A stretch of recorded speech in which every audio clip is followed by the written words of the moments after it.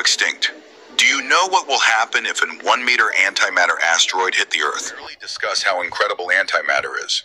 While galaxies, planets, and even ourselves are composed of normal matter, protons, neutrons, and electrons, there's an entirely different type of matter called antimatter.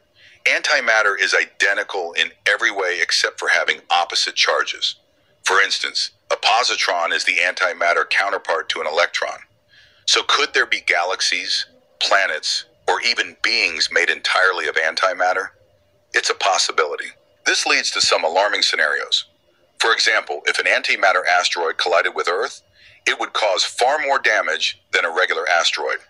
An antimatter asteroid, less than a meter wide, could inflict more harm than a 10-kilometer wide asteroid, like the one that caused the dinosaur extinction. However, there's no need to be concerned right now, as there's no evidence of large antimatter collections in our